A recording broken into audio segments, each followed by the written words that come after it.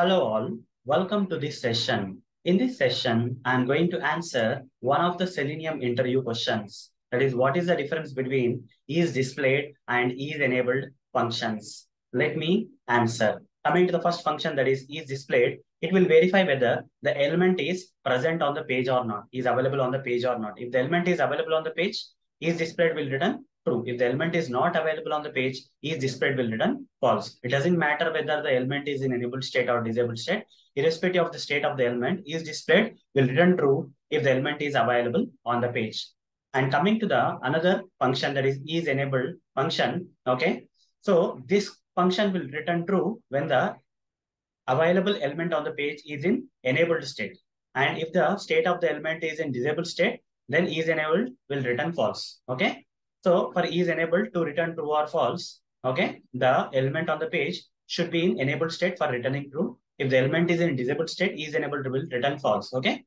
So that's what is the difference. So here coming to the difference between these two commands, isDisplayed will return, okay, isDisplayed will return true for disabled element also. Okay.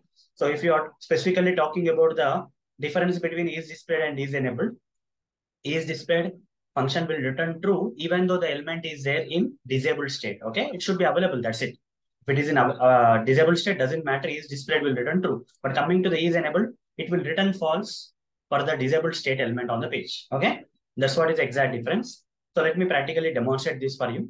For that, I'll switch to the Eclipse IDE where some sample Selenium code is there for opening the Chrome browser, for maximizing the browser, and for opening the application URL in the browser. After opening the application URL, I want to check this. If the element is, for example, I'll take one element, for example, this button 2 I'll take. Okay, button 2. So button 2 is present on the page, available on the page. So isDisplayed will return true for that. Okay. So driver dot find element. What is the locator for this locating this button? Inspect that. It has an ID. Copy this ID and write down by dot ID.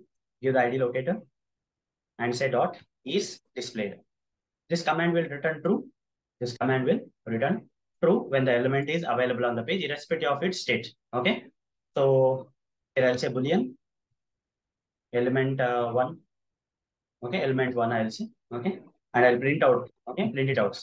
Element 1. If I use the same command with some button which is in disabled state, for example, this button is in enabled state, so isDisplayed will return true. For the button which is in disabled state also, isDisplayed will return true. Okay, it doesn't matter. The element should be there on the page. Okay, it doesn't matter whether that is in enabled state or disabled state. In both the cases, isDisplayed will return true. Now I'll write boolean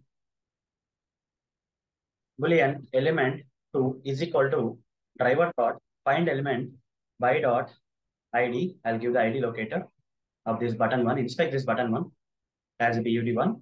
Copy this and give it here and say dot is displayed. In both these cases, irrespective of that particular button is in enabled state or disabled state, true will be returned by the isDisplayed. We can see that 2 times the true statement will be printed in the output. Element 2.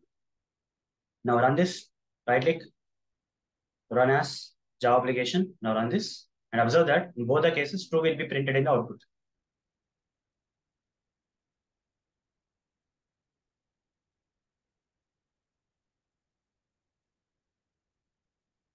So you see, both the cases true got printed. What if in place of isDisplayed, if I use is enabled. So the first button, that is button 2, is in enabled state only. Okay, whereas button 1 is in disabled state. So in this case, what will happen? This isEnabled command will return true here. True will be printed. What about this one? If I use dot isEnabled for this, in this case, this isEnabled command will return false. False will be printed in the output. Okay, here true will be printed, here false will be printed. Fine. Here true will be printed, here false will be printed because this button is in enabled state, this button is in disabled state. But with isDisplayed, whether the button is in enabled state or disabled state doesn't matter. If the button is available on the page, isDisplayed was returning true in both the cases. But isEnabled will return true in case of enabled button, false in case of disabled button. Okay, true and false will be printed now. So guys, you got the difference. Okay, this is what is the difference between isDisplayed and isEnabled. Let the script run. Let's go here and you see true and false got printed as expected. So that's all for this session. Thank you. Bye-bye.